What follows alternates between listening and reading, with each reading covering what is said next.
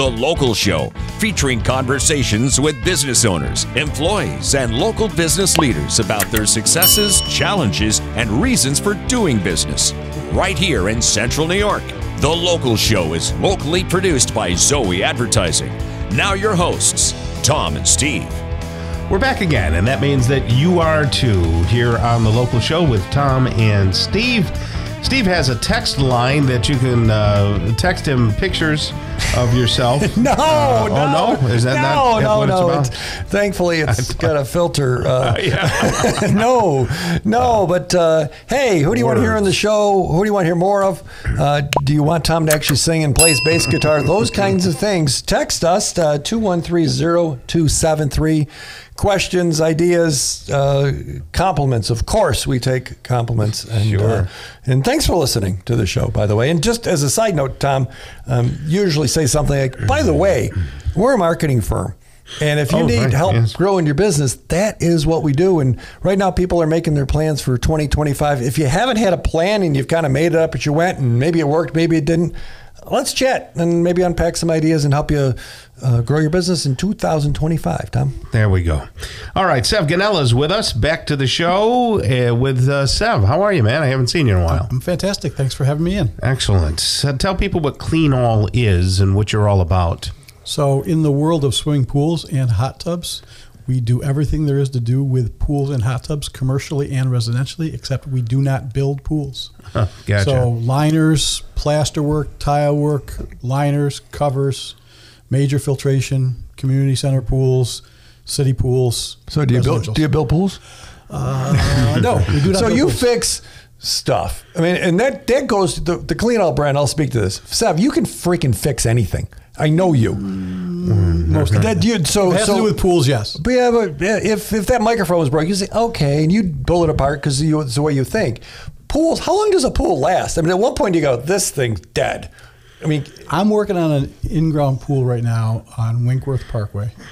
The pool is probably 50 or 60 years old. Wow. And we are rebuilding the whole pool. Pulled off the concrete, the coping, new liner, all new lines, all new pad for the filtration system, a new cover, steps underneath the line steps. It's a 20 by 40 pool, and it's going to be beautiful. Well, that sounds nice.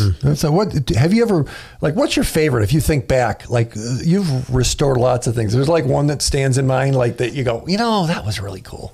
Not so much restoring, but solving problems that people don't know how to solve, looking into it and finding something that you didn't realize, learning something new. Mm-hmm. When I learn something new, and even at my age, I'm impressed with it. Do people create their own problems with their pool? By letting things go too long. If you like see, what? You got a drip. A drip is a problem. A drip turns into a major leak, and a major leak causes more problems. So if you see a little drip on your motor by the seal, get the seal replaced, because if the water goes back to the motor, then you're replacing a whole motor. So don't let things go. Realize that chemistry is important. Realize that clear water isn't always healthy water, so you should test your pH, because you could have clear water and have it be aggressive and have it ruin your $4,000 heater. How much of an evaporate a day, a week, a year is reasonable? And at what point do you say, this isn't evaporating, I got a leak somewhere? It depends on the temperature, really. But the test is, take a bucket of water, put it by your pool, and the water in the bucket will evaporate at the same rate as your pool. So if the bucket of water evaporates a half an inch and you've lost an inch in your pool, you have more of a problem. Okay. Gotcha. So this time of year, people do turn their eyes toward maybe a sauna, or not sauna. The hot tub, Tom. Hot tub. The hot tub. They might turn. I was going to say, it might be the sauna, but yeah. If you got Steve kind of money, you could have both, right? Absolutely. But the hot tubs, is there a particular brand? Can you mention brands, or is that not something you do? But we do warranty work for a bunch of different hot tubs: Master Spa, Strong Spa, Frog Spa. So we do warranty work for them. Important things with spas are learning your routine for how you use your spa. Mm-hmm. If you use it 7 days a week, you're going to need more chemistry. If you use it once a month, you're going to need less. But having your routine down, what works for you. Everybody has a different routine. Having one is important. So why does use more chemicals? I mean, if you're putting the water in, because you have your body, When you get into an ocean, you don't affect the ocean. When you get into a pool, your dirty body doesn't really affect the pool. When you get into a hot tub. I thought that's where this was going, but that really... Absolutely. Yep. Okay. So my trick is to, when you're done with using your hot tub, you need to replenish that chlorine, that bromine, that whatever, oxygen, bleach. Take that up. What your body used up, you replenish right when you get out.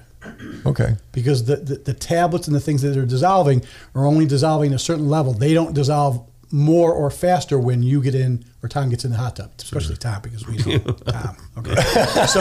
So when you get out, you put the amount you feel you need for your size tub, and leave your cover open for 10 minutes, because that chemical release deteriorates the cover if the cover is on while it's doing its chemistry. So your company's over on Gettison, Neary Boulevard. Correct. Kind of sort of near the old DMV that's up the road there. Do you still sell those tablets that you put in the water, and if someone pees, it makes a blue ring? Are they still available there? I got a notch on the wall here. This is the 5th time you've asked that question. You know what? I just saw a posting last week, and it was like a Far Side thing, or what? Yep. It made me think of you, right? I'll send you a package of them. You got no problem.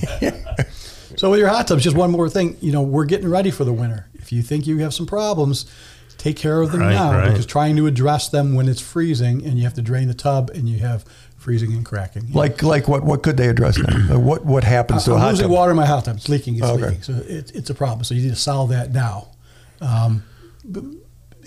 Jets that are cracked that aren't working, you got to drain it down to fix those jets. Yeah. So you don't want to do that in the winter. We don't want to do it in the winter. Is it best to have a hot tub outside, uncovered on a back porch, or is it better to have it in a house, in a sunroom, or where's the best place to build one or have one if you buy one?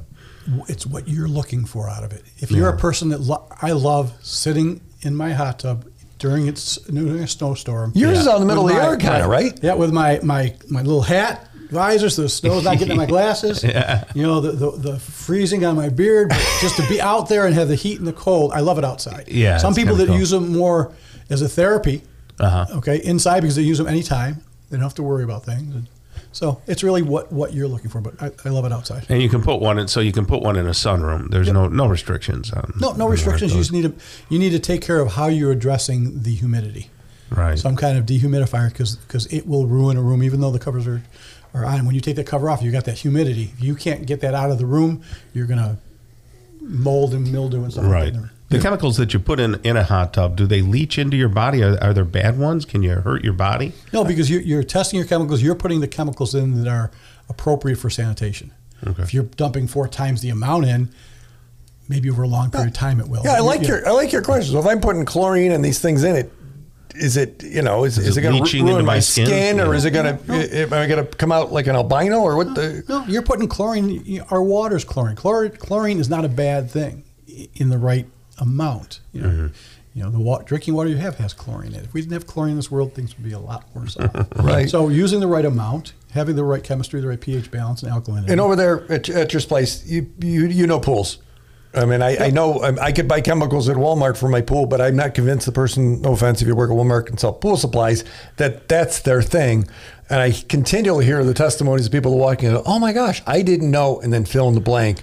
And you help them learn. And you can take care of them or fix what they have too. Yeah, looking for customers for a lifetime, not the one shot. Sold a $150 bucket of tablets and walk away. So if you got pool questions, hot tub questions, Sev is the pool hot tub answer man. Thank you. Maybe.